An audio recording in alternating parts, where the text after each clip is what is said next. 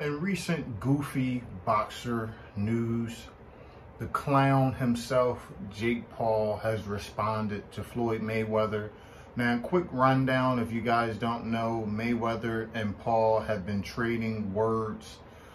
Paul started it all off by trolling him on Twitter, talking about who knocked up his daughter, saying that he should control who runs his Twitter because he can't read, yada, yada, yada.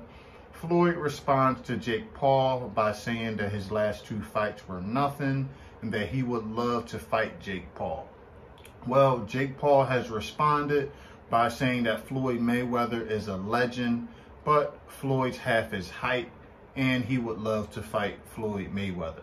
But he did say that if they do fight, it's not going to be an exhibition. It's going to be a real fight, and it should be a 50-50 split of the commissions. My take on this shortly: Jake Paul's a clown. He's not a real fighter. Floyd Mayweather will whip his ass, or any real boxer will whoop his ass. Let me know what you guys think about this clown, Jake Paul.